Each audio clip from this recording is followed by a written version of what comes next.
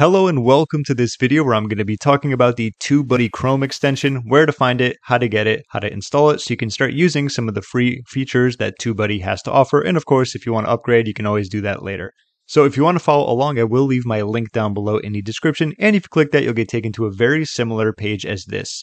As you can see around the middle of the page, keep in mind that pages always change over time. So just look somewhere in the middle and it'll be install free now right here. Let's click on this. All right, and as you can see, we're going to get to the Chrome Web Store site where it's going to have at the top right, it's going to say add to Chrome. I just have my notepad over there because it's blocking out my email. But aside from that, what you want to do is click on the add to Chrome button right here. And upon doing so, it's going to say add TubeBuddy. It says it can read and change your data on a number of websites, which is fine. You can check out show details if you want, but just click on add extension and then go from there. And upon doing so, it's going to be adding to Chrome on the bottom left. So give that a second. And from there, if you actually click on the puzzle piece right here, you can see extensions. TubeBuddy will be there. What you want to do is create an account. So just go to sign up right here.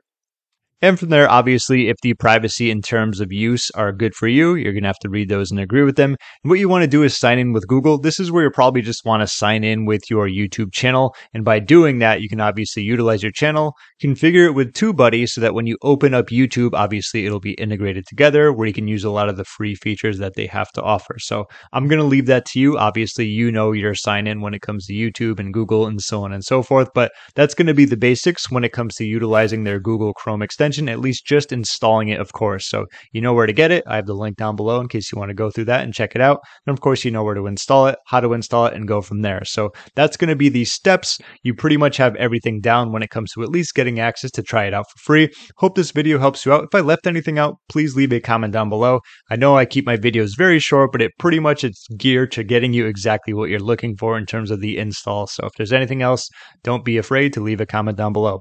That about does it. Thank you so much for watching. And in the next video, we'll start going over some of the features when it comes to using TubeBuddy. I'll see you there.